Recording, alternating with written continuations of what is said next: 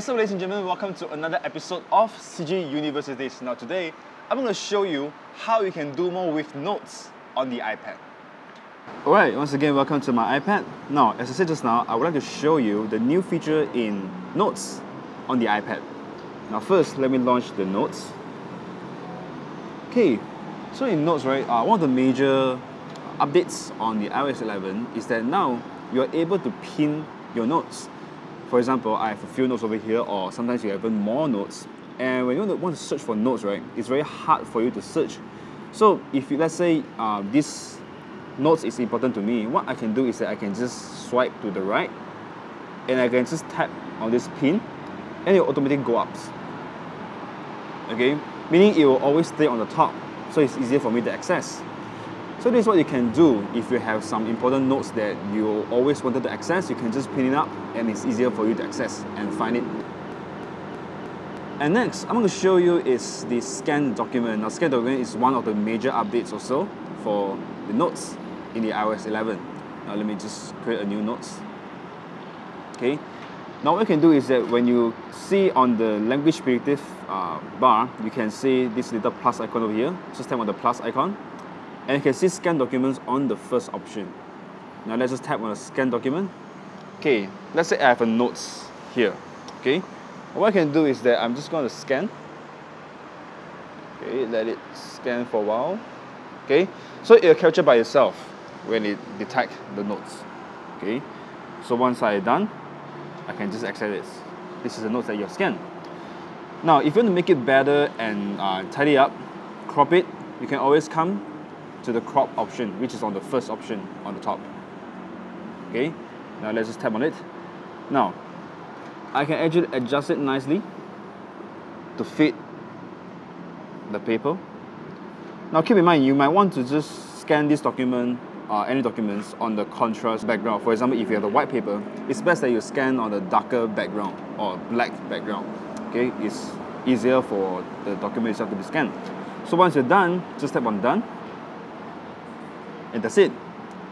Now, let's say you want to change the color. Okay, you want to make it black and white, or you want to make it like a photo. You can always come to the filter option, which is the second option. Okay, the filter feature. Just tap on it. Now you can choose.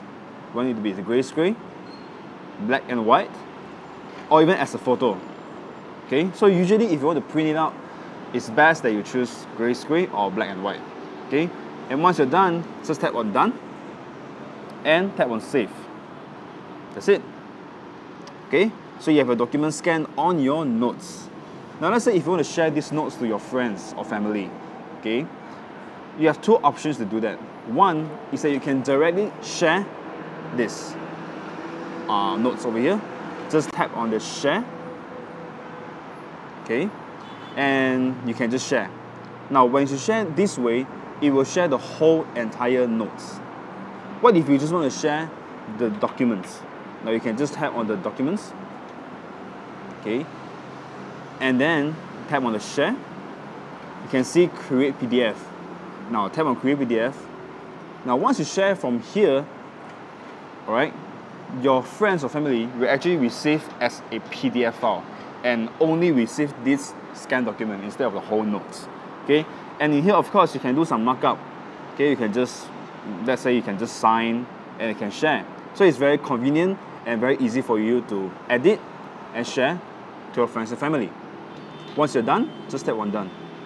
And you can choose to save or you choose to delete. For now, I will just delete the PDF and I just tap on done, and that's it. And next, what I want to show you is add table.